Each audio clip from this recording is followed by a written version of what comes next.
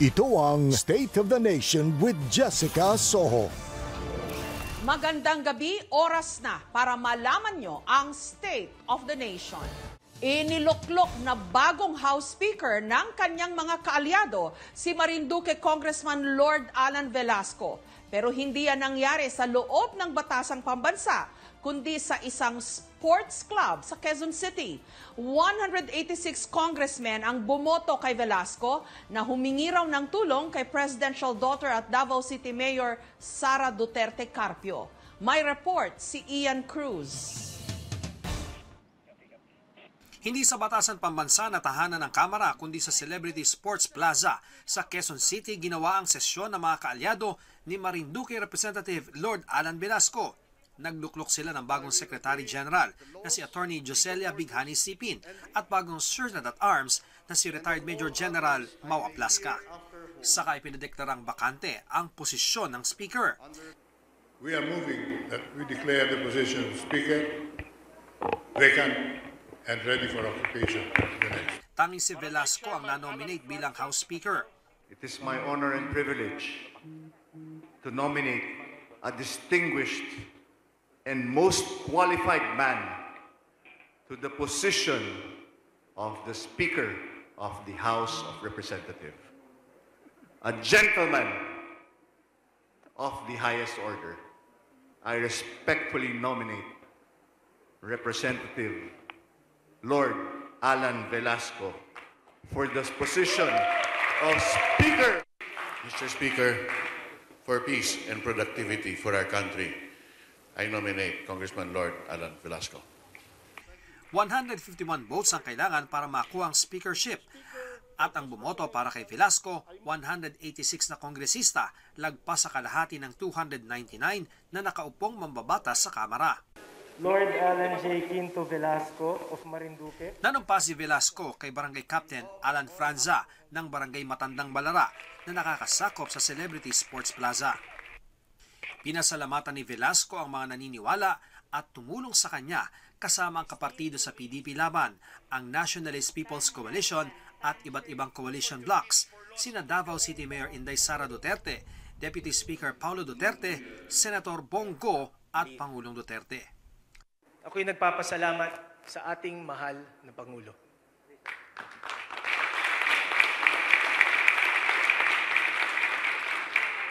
A man of his word. May isang salita. Sa mabuting halimbawa and for inspiring young government servants like me na hindi hadlang ang pagiging probinsyano para tayo ay makapagserbisyo.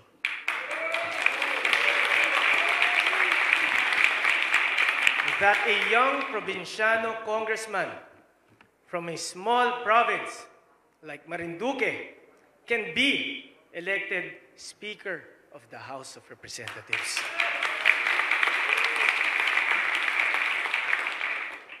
This can only happen in the age of Duterte when anything is possible for the benefit of the Filipino people. Ang pinangahawakan ni Velasco sa pagkamit ng speakership, ang term sharing agreement nila ni Representative Alan Peter Cayetano na pagsapit ng Oktubre ay siya na ang mauupo sa pwesto. Pero ang sinasabi na ni Cayetano, maaari lamang maupo sa pwesto si Velasco kung nasa kanya ang numero. Tila may pahaging dito si Velasco sa kanyang talumpati.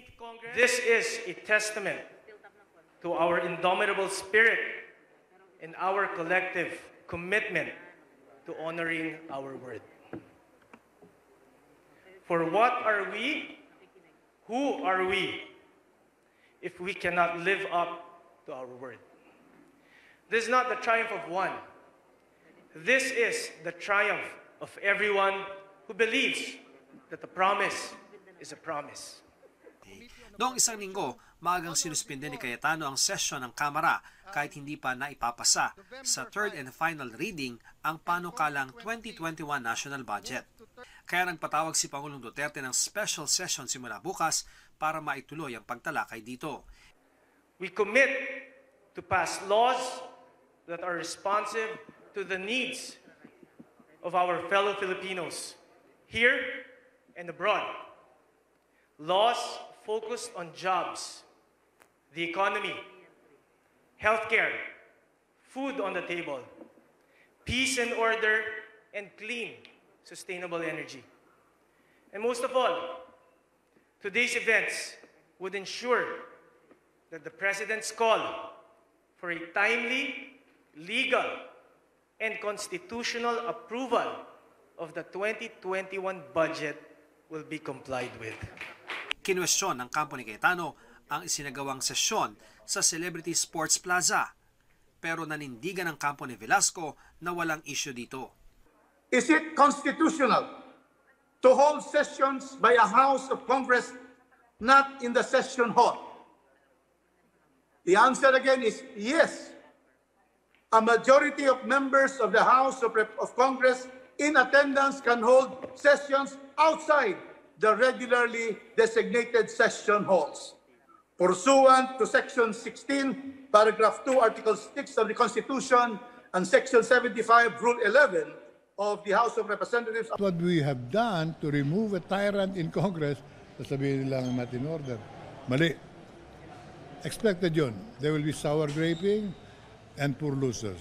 But I would like to advise Speaker Cayetano or former Speaker Cayetano, accept your fate.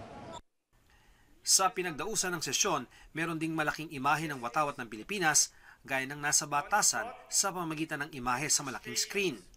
Nasa harap din ang Mace of the House, simbolo na nakasesyon ng Kamara. Pero sa isang text message sa GMA News, sinabi ng House Surgeon at Arms sa kampo ni Cayetano na nasa kanyang official mace ng Kamara at hindi opisyal ang nasa pagtitipon. Sagot ni Velasco. If they're attributing the legitimacy of the proceedings today to the mace, sa totoo lang po, hindi po yun nagbibigay ng legalidad sa pag-hear namin. Ang nagbibigay legalidad po sa amin ang aming presensya ng mayorya ng Kongreso. It's the will of the majority. That is just a piece of wood.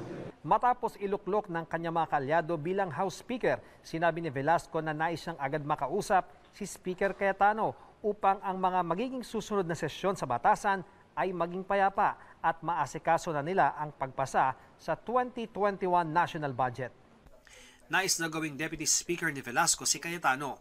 Sa sinabi ni Cayetano na mas maraming kongresista ang sumusuporta sa kanya, hamon ni Velasco. Ilabas po niya yung 205 niya.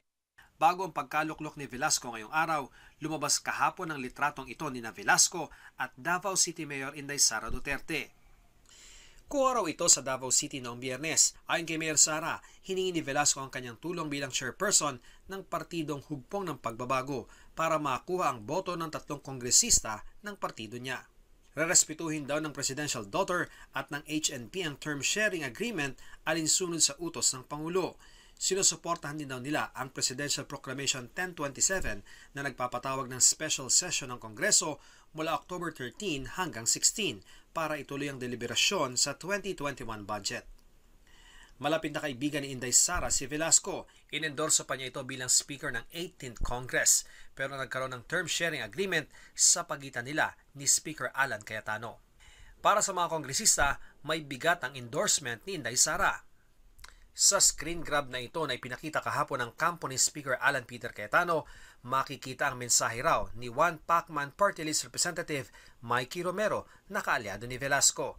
Nakasaad dito na ang nangyaring botohan ngayong araw ay kapareho ng nangyari noong 2018 nang tinawagan ni Inday Sara ang mga kongresista para patalsikin sa pwesto si nooy House Speaker Pantaleon Alvarez at palitan ni dating Pangulo at Speaker Gloria Macapagal Arroyo. Sabi raw ni Romero, sa loob ng isang araw, nagbago ang kampihan sa Kamara. Ang posisyon daw ng pamilya Duterte, sundin ang term sharing agreement kaya panahon na raw ni Lord o ni Velasco. Sa isang text message, sinabi ni Inday Sara na wala siyang kontrol sa mga quote at pahayag na iniugnay sa kanya ng ibang tao o grupo. Maaari lang daw siyang magsalita para sa HNP. Sinubukan ng GMA News na kunin ang panig ni Romero pero hindi siya sumagot. Ian Cruz, GMA News. Peke at pambababoy sa Kongreso ang isinagawang sesyon ni Velasco at ng kanyang mga kaalyado. Yan naman ay ayon sa naninindigang speaker na si Taguig Congressman Allan Peter Cayetano. May report si Marisol Abduraman. Ang gagawin nyo, papalitan lang ako Di ako hadlang. But you try to burn this house down, you're in for one hell of a fight. Marami na akong gulayat na kinalaban. Yan ang banta ni Taguig Pateros Congressman Allan Peter Cayetano sa kampo ng katunggaling si Marinduque Representative Lord Allan Velasco. Nasa Batasan si Cayetano kanina kasama ng ilang kaalyadong congressman. Naghahanda raw sila sa pagbubukas ng special session bukas na inutos ni Pangulong Duterte. Habang ibinuboto si Velasco ng mga kaalyado bilang bago nilang speaker sa isang session sa isang sports club sa Quezon City. Pero sabi ni Cayetano, peking session daw ang ginawa. It creates a very, very disturbing precedent. Manggulo lang. Yun lang ang purpose nila. The last time I checked, ang Celebrity Sports Club ay hindi namang kongreso. Don't throw the Constitution into the waste basket. Ngayon may fake session naman na ginagawa. Iligal daw ang sesyon kahit pa sabihing may quorum sila. Never in the history of the Philippines ganito ka baboy ang ginawa sa kongreso. Never. Never. It will be part of the Guinness Book of World Records ng pinakapambababoy sa isang legislature. Nakakaya. Kung ang theory nila basta't may quorum anywhere they can meet, then that means at any point and any day, I can bring 152 congressmen and do whatever I want in whatever part of the country. Napakadelikado po nun. Kung valid yon, Banana Republic na tayo. Tanong pa ni Cayetano, bakit ngayon ito isinagawa ng kampo ni Velasco? Isang araw bago ang special session na pinatawag ng Pangulo para tapusin ang pagtalakay sa 2021 national budget. They can do that tomorrow after the budget. Why do they have to do it now? Anong gulo ang gusto nila? Gusto nila showtime, rumble after for the speakership after ng budget, di ba ho? Ang sabi ni Cayetano, 205 na congressmen ang patuloy na sumusuporta sa kanya, numerong sapat para mailuklok na speaker. Sa session ng mga kaalyado ni Velasco, 186 ang bumoto para sa kanya. Kaya kung susumahin, 386 ang bilang, sobra-sobra sa 299 na nakaupong kongresista. 205 yung nakapirma sa akin. Okay? So kung 186 sila, ang problema ko may flying voters na 80 o dalawa yung binoto. Naglabas si Cayetano ng manifesto na nagbibigay ng suporta sa kanya, permado ng 200 na kongresista. Ayon sa manifesto, nang ibasura ng mga congressmen ang alok ni Cayetano na mag-resign, pinapawalang bisa na nito ang anumang term sharing agreement sa pagitan nila ni Velasco. Kaya nananawagan sila kay Velasco na respetuhin ang desisyon ng mayorya. Hamon ng kampo ni Cayetano, ilabas ang listahan ng 186 na kongresistang bumoto kay Velasco. Bukas ang ipinatawag na special session ni Pangulong Duterte para bigyan ng pagkakataon ng Kamara na tapusin ang 2021 budget. Inaasahang magkikita sa plenaryo bukas ang kampo ni Cayetano at Velasco. Marisol Abduraman, GMA News.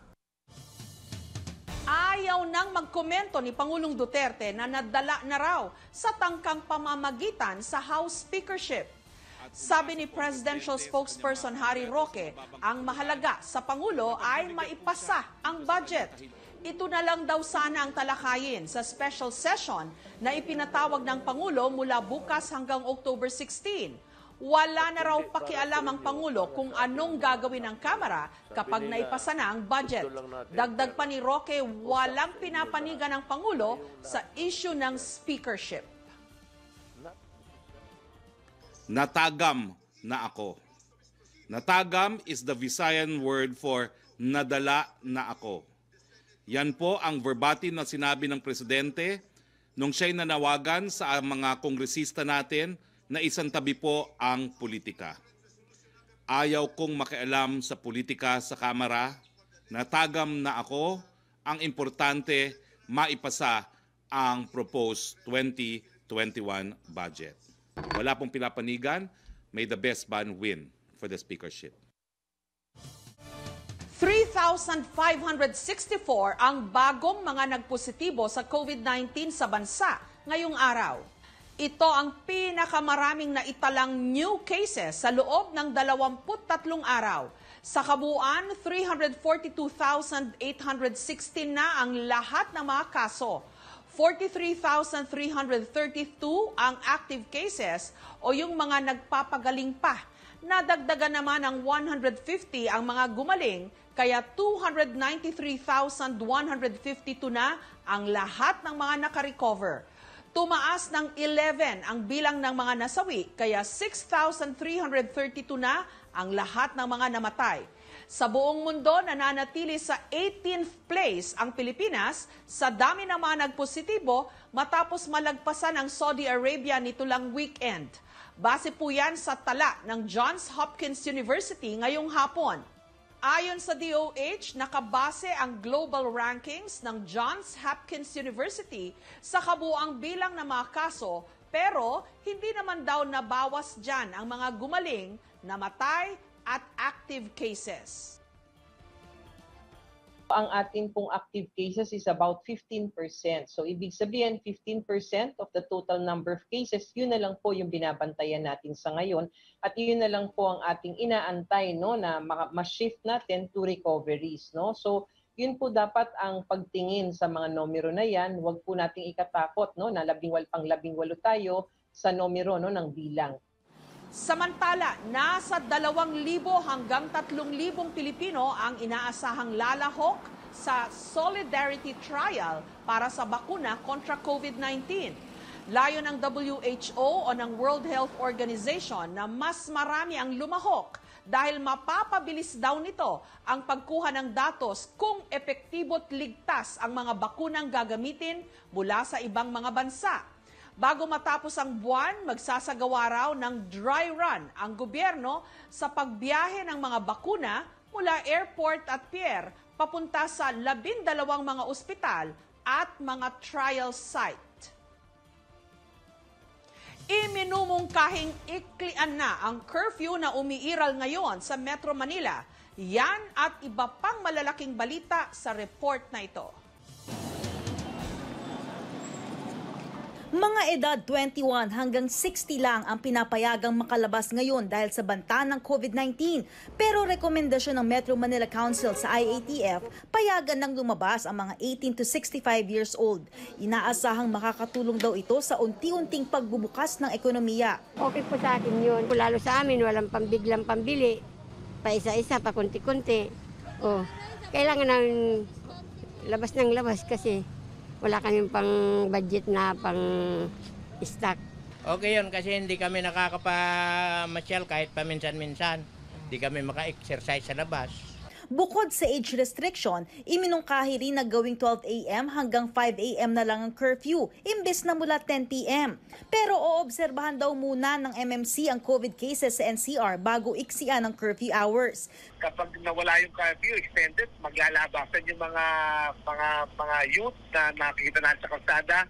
Pero sa gitna ng mungkahing pagluluwag sa quarantine restrictions, pinag-aaralan ang posibilidad na airborne o pwedeng magtagal sa ere ang SARS-CoV-2 na nagdudulot ng COVID.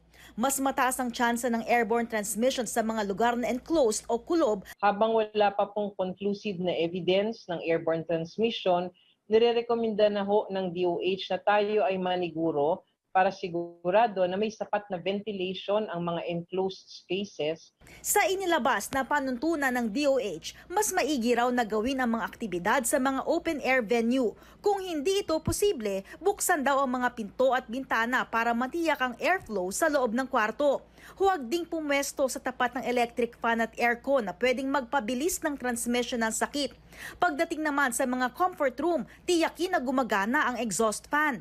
Maiging isara ang toilet lid bago mag-flush. Sa mga sasakyan, nirerekomendang buksan ang mga bintana at iwasang gamitin ang recirculated air option. Lay Alves, GMA News. Para sa karagdagang balita, nasa studio po si Joseph Morong. Joseph? Maraming salamat, Jessica. Arestado ang isang hinihinalang suicide bomber sa Jolo, Sulu. Ayon kay PNP Chief Police General Camilo Cascolan, kabilang dito ang Indonesian na si Nana Isirani o Reski Fantasia Ruli, na mas kilala bilang Chichi.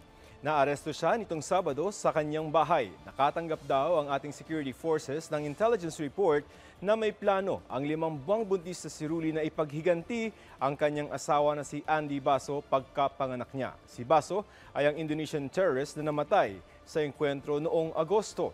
Bukod kay Ruli, nahuli rin ang 2 pang babae na asawa umano ng 2 leader ng Abu Sayyaf group. Nakuha sa kanila ang isang suicide vest na may 2 pipe bombs at iba pang mga material sa paggawa ng mga pampasabog. Patuloy ang pagmomonitor sa mga banyagang terorista, lalo na sa katimugang bahagi ng ating bansa.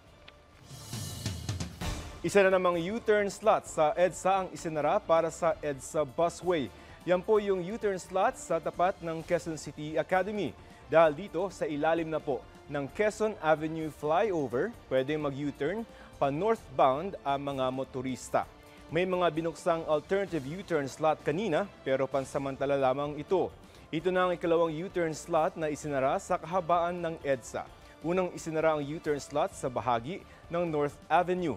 13 U-turn slot pa ang nakatakdang isara para sa EDSA Busway. Sabi ni MMDA Operations Chief Bong Nebriha, pwedeng dumaan sa mga alternatibong ruta ang mga pribadong motorista na naiipit sa traffic dahil sa EDSA Busway o di kaya naman ay mag-bus na lamang din daw sila.